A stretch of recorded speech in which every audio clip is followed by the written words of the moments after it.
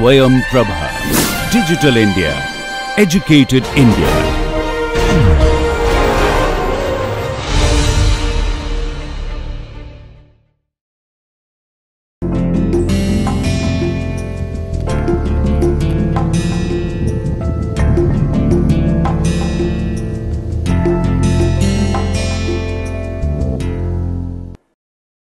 Welcome back to the bioelectricity lecture series in NPTEL.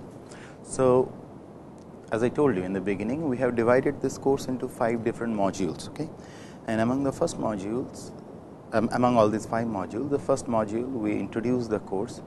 After introducing the course, I gave you a graphical representation of the different systems what we will be dealing with, system magnification, and what are the different bioelectrical phenomena, how they are being recorded, and what are the advanced applications of understanding those kind of phenomena. So, after module 1, now we will move on to the module 2. So, just to refer back in order to keep track of the way we will be moving. So, what I did, I have on my screen the first lecture where I talked about all the different kind of modules. So, just look at it where we are so that we can make a move from here. Okay. So, going back to the, so this is the part what we have. So, this is the part what we have already done, and this is where we are going to get initiated now, module 2. Okay. So, now I am moving on to the lecture 4 of the module 2. So, module 2 is under the heading of bioelectrical phenomena in animal, insects and fishes. So, pretty much all the animal world bioelectrical phenomena. So, the way I have divided, so what I will do, first of all, I will enumerate all the different topics I am going to deal under this, and then we will pick up the first topic we will talk about, and likewise we will talk about the individual topics. Okay. So, let us enumerate the topics. So, basically, even before I proceed further, there are, at the end of the class I will tell you, there are a couple of stuff which I haven't really slide in properly in the 5 different modules, which will come in the end to tell you which all, in which module those things will get fit. But at this point, for the animal kingdom bioelectrical phenomena, I have already discussed with you, there are 2 kind of excitable or 3 kind of excitable cells in the body, which has the potential to produce action potential. So, one of them is nerve cell, which constitute the complete nervous mechanism of the body, a nervous system of the body. The second one is the cardiac system, which ensures that our heart beats at a specific pace in a specific manner and pumps the blood all over the body.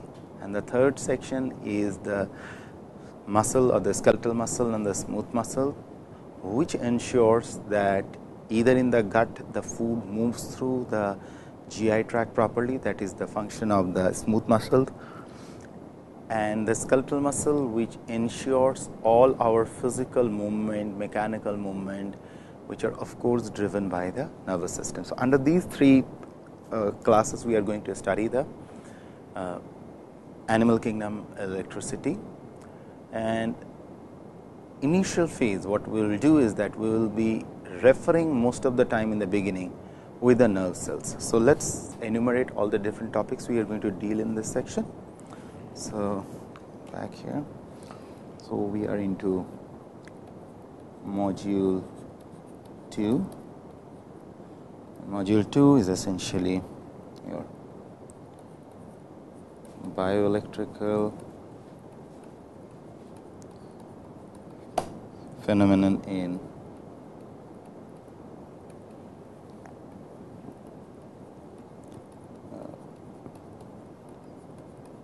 animal,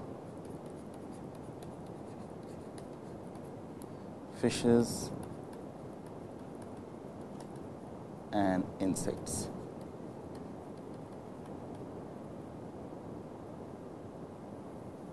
So, this is the broad title of this module, under which we will be studying bioelectric potentials, that is the first topic, or the stepping stone into this world, bioelectric potentials. and of course, we will be referring to the nerve cells for that, talking about the ion channels. I have briefly told you about the different kind of ion channels which are present. Third topic will be action potentials. Again, we will be referring mostly to the nervous system, and we will be talking about some of the techniques here which will come into play. Without these techniques, kind of immaterial. So, here I will just interrupt. So, essentially the reason why to push the technique here itself, some of the techniques, because without realizing the technique, without appreciating the technique, it becomes really drab to see how those different potentials are being measured, how those different current are being measured, how the current flux is being determined. So, that is why I have introduced part of the instrumentation here, but again in the instrumentation section we will kind of cover those parts which I cannot cover here under the broad spectrum, and that will shorten, and so that we can devote a little bit more time on these sections as well as cut short some of the classes on that section. So, that way we can adjust everything. Okay. So, voltage clamp studies, then talking about the current clamp studies, and then you have capacitance measurement, and the significance will come. So, capacitance measurement followed by impulse propagation,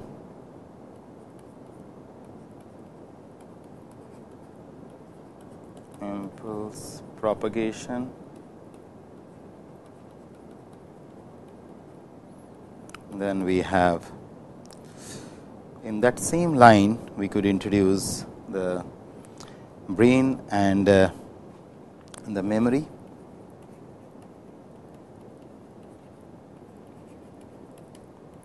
We will get an opportunity to introduce the brain chip and all those things, sensory circuits and special senses. So, all these 9 topics what I have just now talked about, I just put a color code. So, all these 9 topics will be essentially dealing with the nerve, using nerve as a model system. Okay.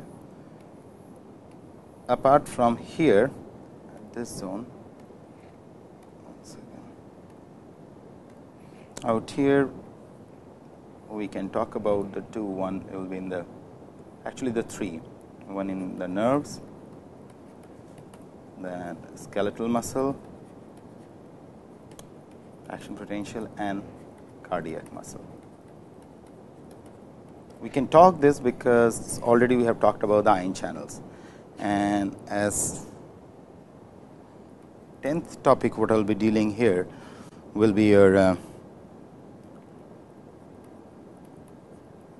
neuromuscular junction, and 11th one will be, of course they will be going hand in hand actually, skeletal muscle,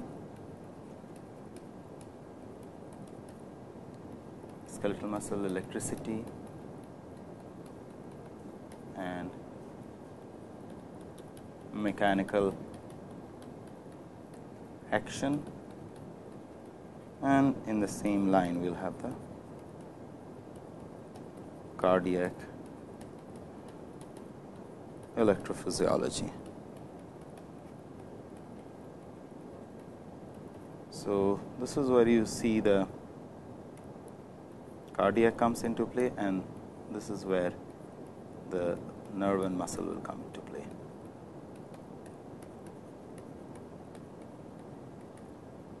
So, this is the overall layout of the section 2 or the module 2 of this course. So, to start off, so if you go back to, so we will be starting with this part, bioelectric potentials. So, let us get back to the bioelectric potentials, what bioelectric potentials are and why how they arise.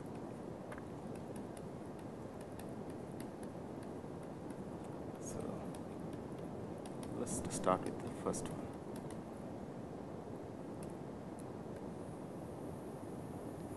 Okay. So, talking about bioelectric potentials,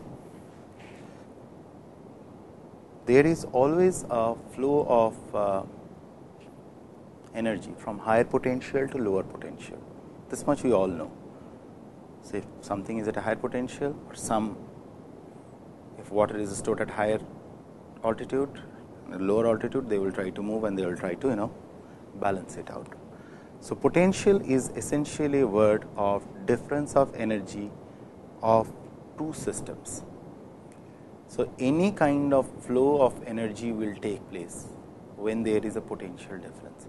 Without potential difference, there cannot be any flow of information from one system to another. It is that very important. And as a matter of fact, the biological systems which have evolved, it is believed they have evolved from sea, which is rich in sodium, chloride and all these kind of things. And the way the first cell was formed, it is believed somewhere or other from that harsh environment of the sea, a confined structure was formed, which ensures that the sodium concentration inside that confined structure is significantly low, and there should be a way to pump out the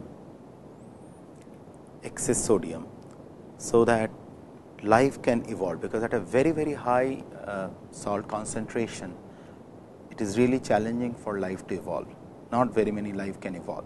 So, it is being believed that the first cell which has formed has evolved from water, and the first membrane, the story is very murky out there. Nobody can really say with 100% guarantee that this is how the first membrane was formed. But what we know for sure is there is a membrane all over the biological system. There are membranes all over biological systems, and these membranes are semi-permeable in nature, and they are made up of bilipid layer. You can refer to some of the books which I will recommend you at the end of the class, which will help you to brush your basics. You can go through Strier's biochemistry, you can go through Leninger's biochemistry, which will help you to understand the bilipid structure of the membrane. I'll briefly deal with it, but again, all the different kind of lipids which are involved in it and all those other finer details, you kindly need to look into it, or you can refer to the course in physiology, where you will see how the first membrane has evolved and what are the different components of it. Okay. So, coming back to it. So, somewhere or other, when the first enclosed structure which evolved, it ensured that that structure has lower sodium concentration. So, in other words, if I graphically show it to you, so say for example, so imagine this is the water from where life is evolving. Okay.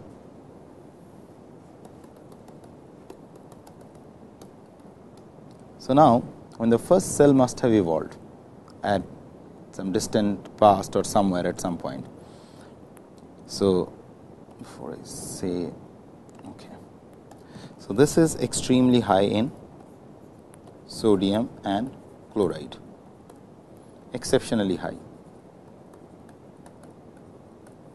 And when the first cell must have evolved, it must have taken a very different kind of route. While it has self-assembled to form an enclosed structure, it ensured that inside the enclosed structure, the ionic concentration of sodium is low, something like this. Okay. Go back. Okay. So, inside this, as well as chloride is low. First evolving cell. Now, when the when now you have an enclosed structure whose sodium is low and chloride is low.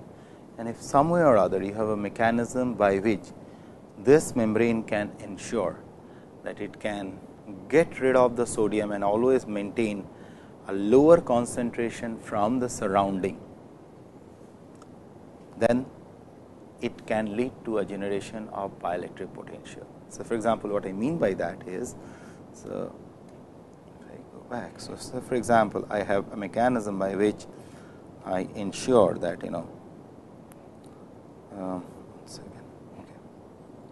I ensure that different kind of gates. So, these are the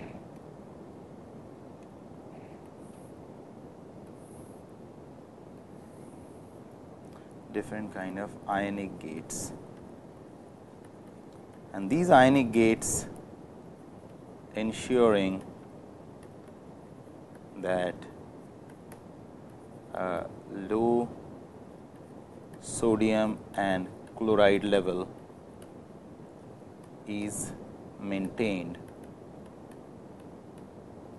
inside the cell.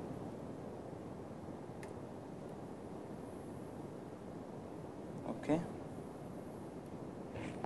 If one can do this kind of situation, if somewhere or other you have these ionic gates which ensures that the sodium and chloride inside is maintained at a lower concentration as compared to the concentration of sodium and chloride which is outside into the system, then we are talking about generating the first bioelectric potential.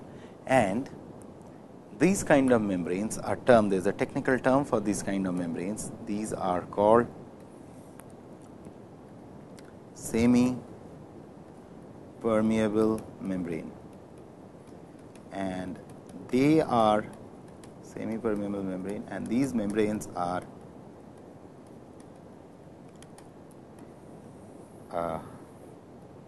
asymmetric in nature,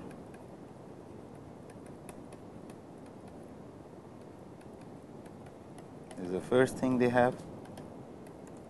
Then they have selective gating of ion, potential for, actually the word should be potential for selective gatings of ions, and which is being regulated essentially by these ionic gates, which in the modern world we call them as, which will be our next topic actually, will be ion channels, and it has a semi permeable membrane. So, as soon as you have, say for example, the word is coming back. So, say for example, if this is the cell what we just now kind of developed, and say for example, sodium has say 10 molecules inside, chloride has 10 molecules inside, and sodium outside has 100 molecules, and chloride outside has 100 molecules. So, what essentially we are doing across this, if I like this, across this what we are showing, there is a potential difference, and this potential difference could be represented by delta V, where V is the voltage. We will come into all these details, and what essentially will happen in a normal condition, if this membrane is non-selective, it allows the free diffusion to take place. If the free diffusion happens, and what we will get out here is after a point of time. So, if you add up this 100 plus 110, 100 plus 10 makes 110, and same way for chloride, 100 plus 10, 110 divided by 2 divided by 2. So, eventually there will be a time come and it will become 55, 55 for sodium, and for chloride 55, 55 for chloride. Eventually, if free diffusion is permitted, But biology is smart. When the first membrane evolved, I told you in just the previous slide, it is asymmetric. In other words, what does that mean is, if I go back where I showed you this word when I used this critical word, it is asymmetric and it exhibit differential gating, differential movement of ions in either direction.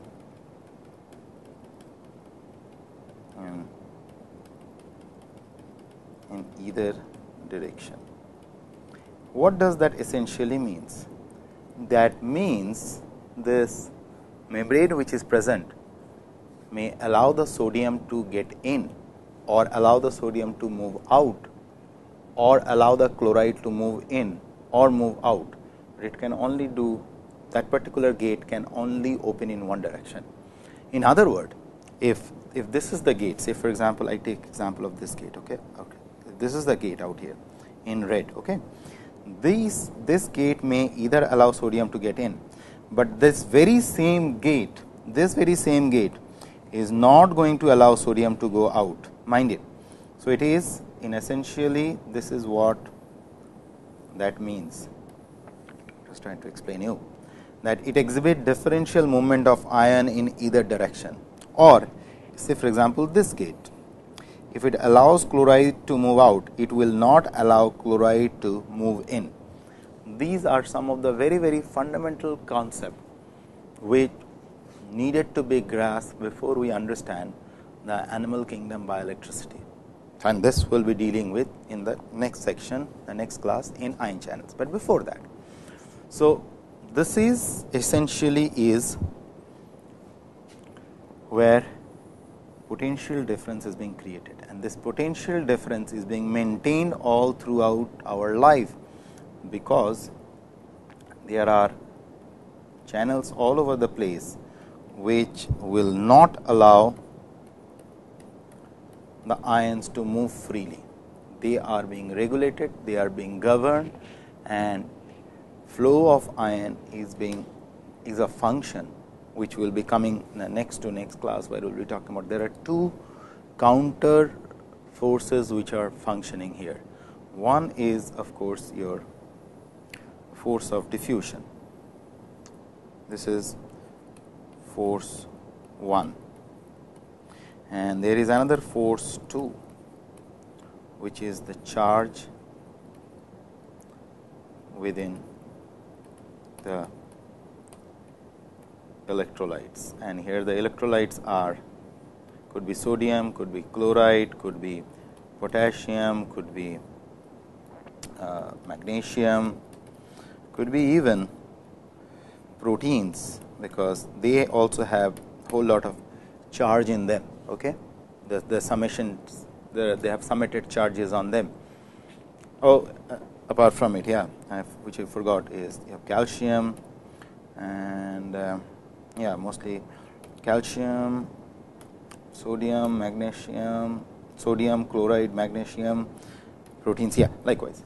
So there are a whole range of electrolytes which are present, and apart from it, there are a few non-electrolytes. Their diffusion is totally different. We are not going to deal at this time how they are diffusing. I will briefly touch upon it while I will be talking about the Nernst equation. And the balancing act here between these two forces, if you look at this, force 1 and force 2, the free diffusion force and the charge within the electrolyte. The balancing act is driven by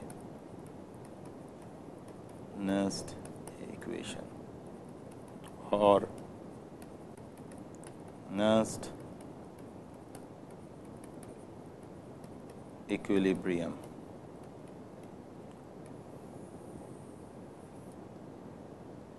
So I will devote at least half a class on this Nernst equilibrium before I move on to the ion channels. But at this point, what I wanted to highlight is these ions can move freely from this side to this side if only diffusion is allowed. So, that will not allow us to maintain a membrane potential, but yet there is a membrane potential. So, if we look at it, if we just to give you an idea about the membrane potentials which are present. So, those of you are exposed to, say for example, so I will be taking the example of a neuron. So, this is the neuron which is sitting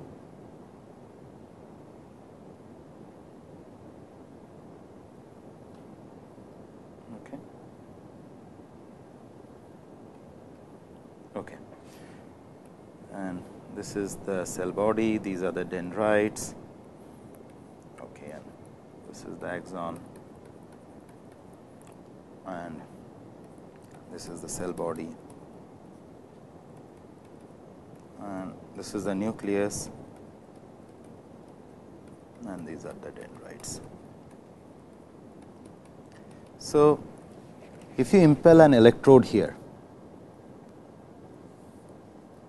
like this and measure the potential with respect to outside, you will find that this electrode, and you are actually here what you are essentially doing, you are measuring potential across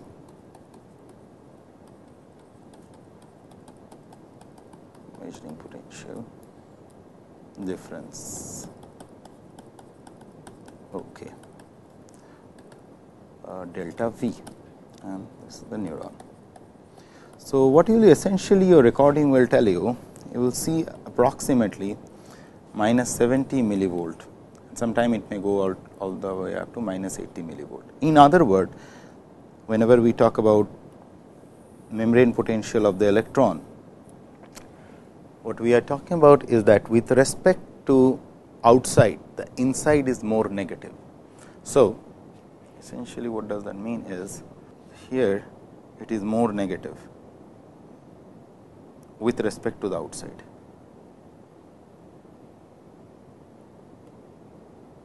Just bear with it because I am just going out, but that essentially means is that these are positive with respect to the outside.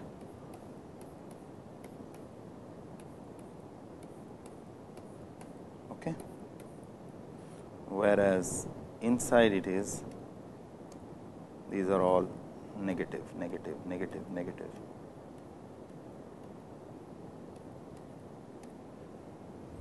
So, with respect to the outside, inside is more negative. Why is it more negative?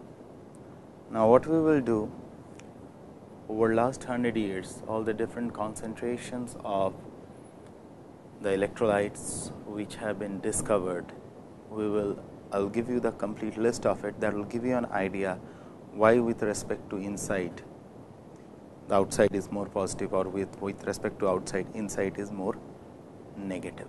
Okay. So, what we will essentially do here, we will talk about the extracellular concentration of the two major cells, especially we will take about muscle of frog and we will take the nerve, which is another. So, these two, nerve of squid. We will talk a little bit more about squid once I am done with this. And these are the two systems we will be looking at, and what we will be looking at here will be the intracellular. I am coming to this intracellular in millimolar. Sorry, I think I made a mistake here. Let me do it like this. Okay. Okay. Okay. Yeah. Intracellular, millimolar, and extracellular in millimolar. So, if you go back to the diagram what I was drawing for you people. So, out here this is intracellular, that is inside the cell, and this is all extracellular, which is outside the cell.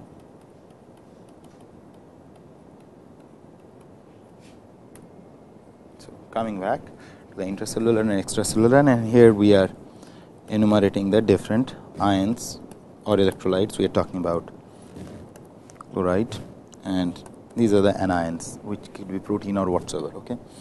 So, in case of muscle, it is 124 millimolar intracellular, 4 millimolar intracellular sodium, chloride is 1.5 millimolar, and other anions are 126.5. Whereas in the extracellular, potassium is exceptionally low. If you compare these two values out here, look at the two values, compare the two values, you will see potassium is very low outside, whereas sodium, if you look at sodium, it goes up out here, it is almost 109.0, whereas chloride is very high outside, 77.0, and there are no anion outside because all the proteins are inside the cell. Okay. Now, talking about the nerves, if we look at the nerves now, again the same way we are dividing intracellular in terms of millimolar, extracellular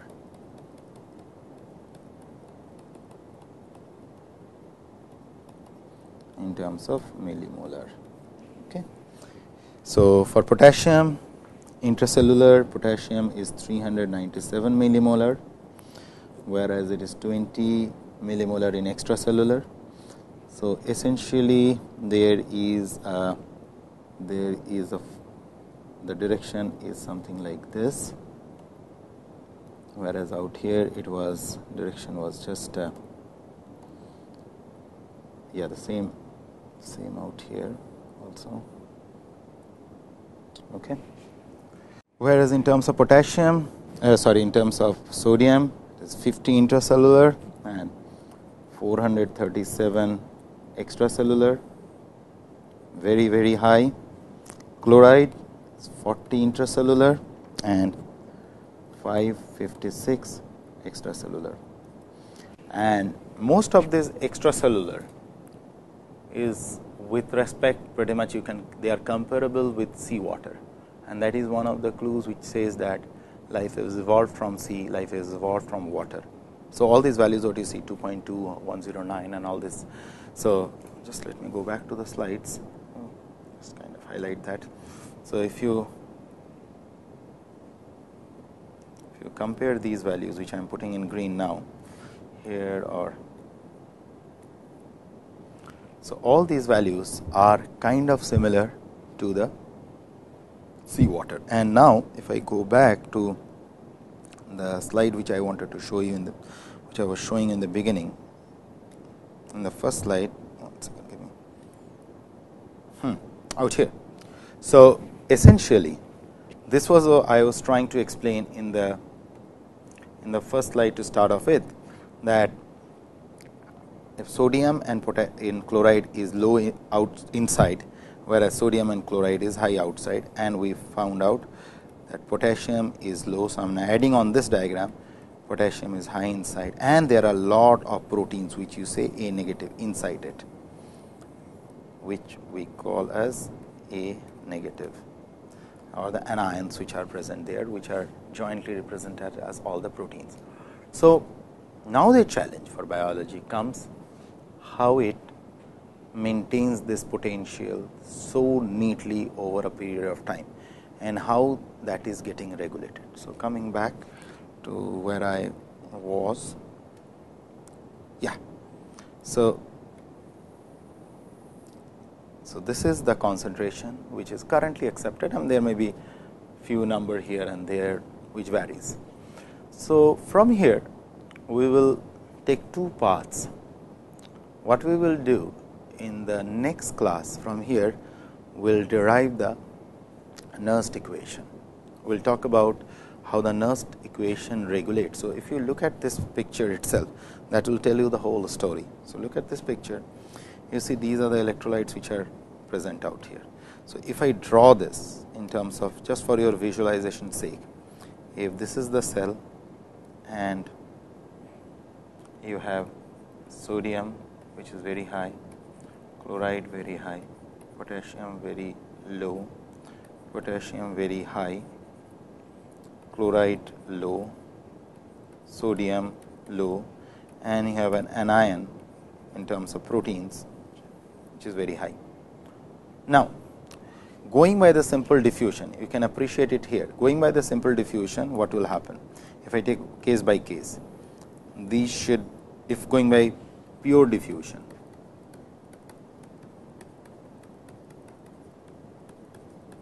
these should become equal. Similarly, if I take these two, chloride and this chloride should become equal. Similarly, potassium and potassium will become equal, and part of this protein will move out like this to outside to make a new concentration A negative equal. Okay. This is the pure diffusion, a hypothetical situation. This is basically an hypothetical situation for your understanding sake.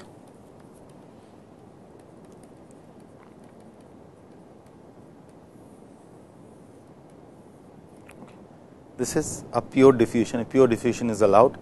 That is what is going to happen. But I put a condition here. The condition which I put is that those huge proteins which are present inside the cell cannot really move out. So, essentially what I am trying to tell you now, this transfer is not allowed. First, not allowed. So, the very moment I say, okay, I won't allow one of the component out of the 4 not to come out. So, automatically the charge inside it is now confined, more charge. So, whenever there is a more charge inside it, it generates a potential around that small confined area. Accepted? Now comes, I say, I am now started putting conditions.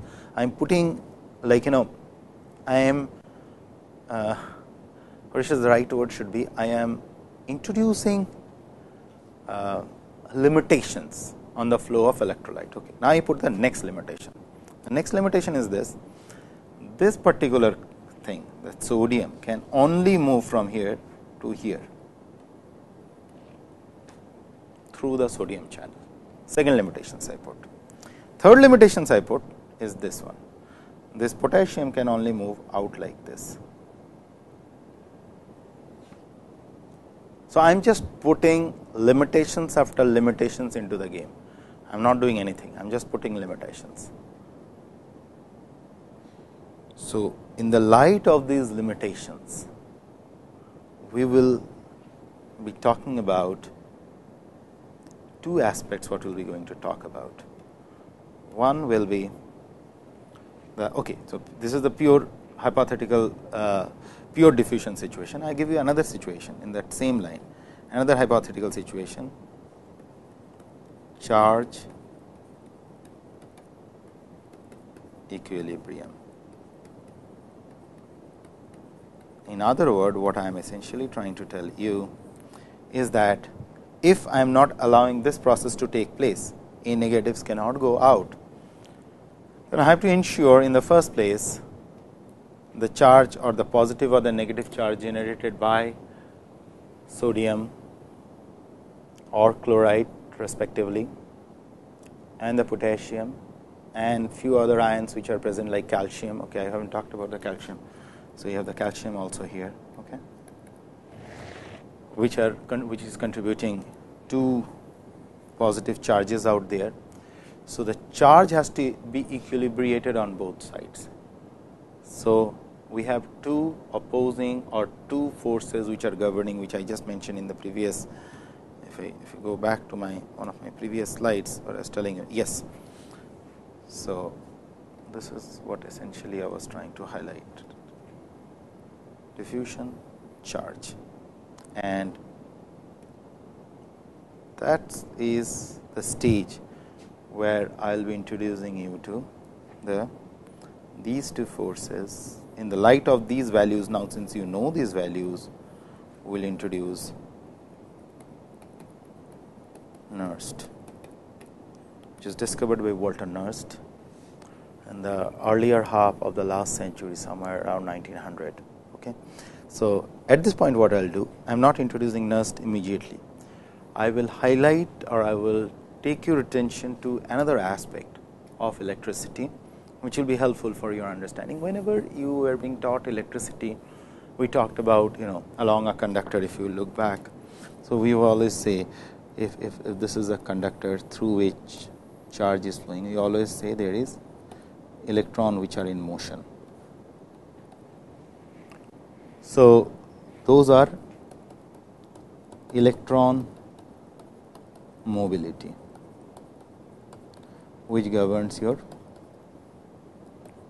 electrical phenomena. Okay. This is what we are always exposed to. But simultaneously, say for example, along a channel, you have ions moving along the gradient. These are called ionic movement or ionic charge movement. And ionic charge movement is also an electricity. So, in other words, in the light of this slide, I am dividing electricity into two parts. One is ionic electricity and the other one is electron electricity. And in biological system, both these phenomena are being seen. It is not that we only see one phenomena. So, what I will do, just with this brief introduction, I will just highlight some of the areas where we will be talking about electron, and some of the areas we will be talking about ion, and some of the areas we will be talking about the interface of the ions and the electrons. So, let us see where all we see ionic electricity, electron based electron mobility in biological system. The classic example is photosynthesis, where basically when a light falls, H nu, when the light falls, from the chlorophyll molecule, an electron is actually ejected out. So, we essentially see a electron movement. And second place where we see is mitochondria, and as a matter of the whole term is electron transport chain. So, these are the two examples, and will come many more such examples where we will see electron transport, and as we will be studying about all these things in the photosynthetic biology, we will talk about it. Apart from it, we are talking about ionic charge electricity out here. This is seen all over the place in the nerve impulse, in the nerve, cardiac system, in the muscle, in neuromuscular junction. I am just putting as NMJ. Okay. So, all over the place you see ionic charge mobility. So, these are the two forms of electricity which will be dealing continuously. There will be interplay of electron as well as ion, and this is what I wanted to highlight, that as I will proceed through, please brush up some of the basics, especially. So, I have introduced you to this. So, please brush up the most central law into the game, V is equal to IR, which is basically the Ohm's law, where V is your voltage and I is the current and R is the resistance. These are some of the basics which will be extremely essential, and go through the simple series circuit and the parallel circuit. Wherever needed, I will just introduce them wherever it will be essential, but I just expect you people to kind of brush all these basics, because that will help you to appreciate some of these things much better as compared to just me very briefly touching upon and going to the phenomena. Okay. So, this is what I expect you people to kind of go through some of the fundamentals. So, coming back where we were with the bioelectric potential. So, these potentials, as I told you that, and next we will be talking about the Nernst equation, how these are being governed, and then what we will do, we will move on to the membrane structure to introduce you to the ion channels. Exactly, these ion channels are gated. So, I told you they are asymmetric, they open only in one direction. Either they will ensure a specific ion to move out, or they will allow it to move in. And this is further, their opening and closing is further regulated by the voltage across the membrane. As you remember, while I was drawing, if you see this picture, so I told you that across this there is a, so essentially there is a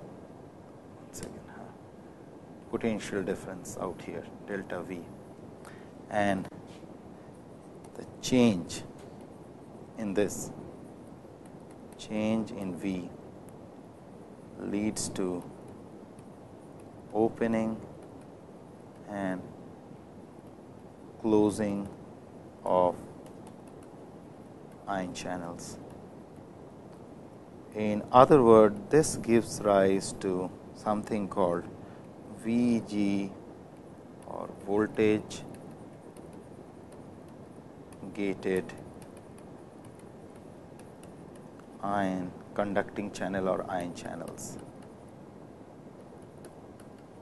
where voltage is ensuring a change, a delta V out here is ensuring whether the channel will be in an open state or will be in a closed state, and these are all pico, nano, femtosecond phenomena. They are very, very intense phenomena which takes place in a spur of the moment, and which pretty much regulates or ensure that we are kicking, alive and kicking.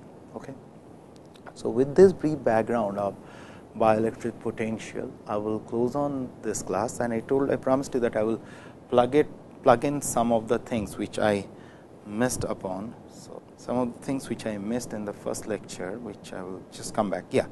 So, where I am going to, so I told you that I will be talking about these inanimate objects of biological origin and their electrical phenomena, which in the second lecture I was telling you the thermoregulation, all those things. So, what I decided is this, since it is not exclusively mentioned here, what I will do is I will include them in this section out here in the bioenergy section. So, basically out here we will talk about inanimate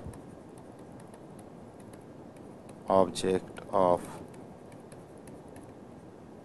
bio origin and its electrical event. So, that is where we will be talking about TE or thermoelectric events, and out here in the bioelectricity of plants and all these things we will introduce actually the photosynthesis. These are the two things which were there is one more thing which is, and in this section itself we will introduce some of these insect based solar cell. I told you solar cell, this is where these are the three things which were not very clearly was coming out while I was kind of highlighting the course, that where those will fit. So, those will fit as under the bioenergy section, where we will deal with those things. So, I will close on this, and in the next class we will talk about the Nernst equation, and we will talk about the action potential followed by that, and we'll be talking about the ion channels and then the action potentials, and in between this we will slide in the exact picture of the membrane, how it looks like and how the ion channels 3-dimensional geometries are. So, thanks a lot.